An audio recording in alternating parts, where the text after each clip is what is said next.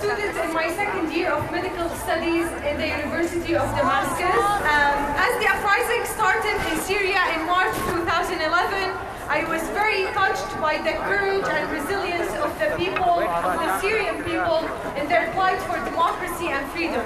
That's why I decided to take role in the uprising activities, the peaceful activities in Damascus.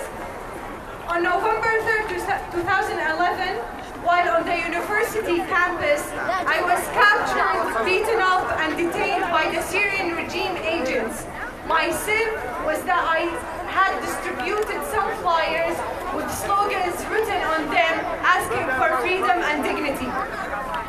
Later that day and for the following month, I had to discover firsthand what the consequences were to ask for freedom under the Assad regime. I was taken to the Air Force Intelligence in Harasta. I was placed in a solitary confinement in a small underground cell.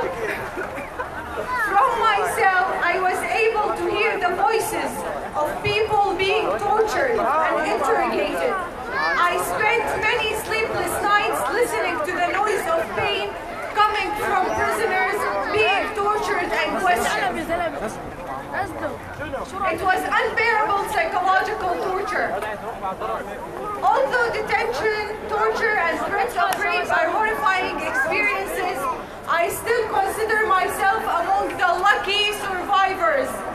Looking back now, and after seeing the scope of the regime's crimes, I feel that my experience is really dwarfed by the suffering of other detainees and the losses and sacrifices of the Syrian people. My story is uncomparable to the stories of systematic rape, large-scale starvation, horrific torture, and cold-blooded murder that are inflicted upon so many innocent people in my country until this very day. Even though none of the slogans written in my flyers were directed against Bashar al-Assad, I was seen as a threat to the regime and consequently was detained for a month. My friends and I were demanding basic human rights. We were calling for freedom, dignity, and democracy. Our cry was that we dreamed of a better future. We love Syria and we loved Syria, and we believe that this country and its people deserve and can achieve the best quality of life.